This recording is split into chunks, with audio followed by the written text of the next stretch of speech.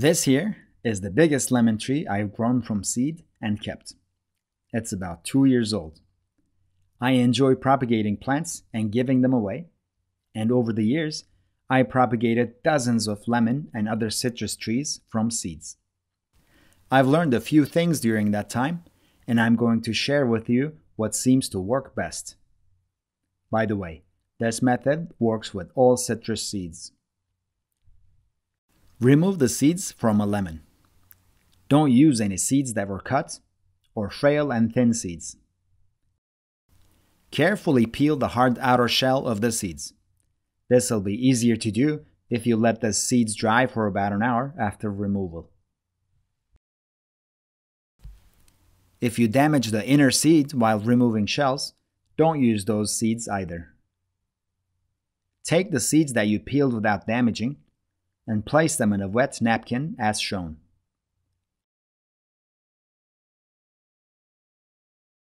Fold the napkin twice over the seeds and place it in a Ziploc bag. If you don't have a Ziploc bag around, any bag will do. Just make sure you remove all the excess air from the bag and make it somewhat airtight so that the napkin inside doesn't dry out. Write down the date and keep it by the bag, or mark it on a calendar. Otherwise, it's really easy to forget how long it's been while waiting for the seeds to germinate. Place the bag somewhere at room temperature that doesn't get any direct light. After 2 weeks, we open the bag. We'll plant germinated seeds in soil.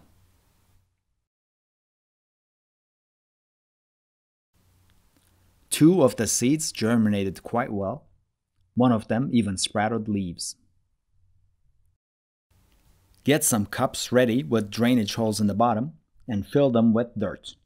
Citrus aren't very picky about soil type.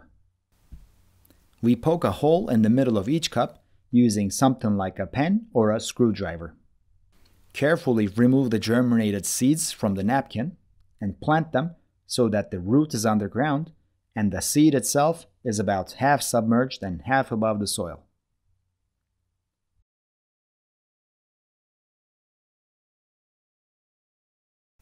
Add water, then gently push down around the seeds so that the soil completely covers the roots without any air pockets.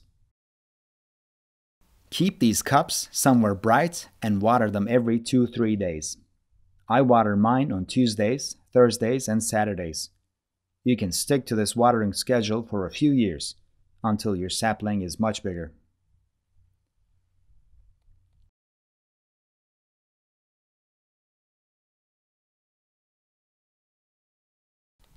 Citrus saplings grow roots quickly, and they need to be repotted often for the first couple of years. You can repot every few months, or you can check the bottom of your pot.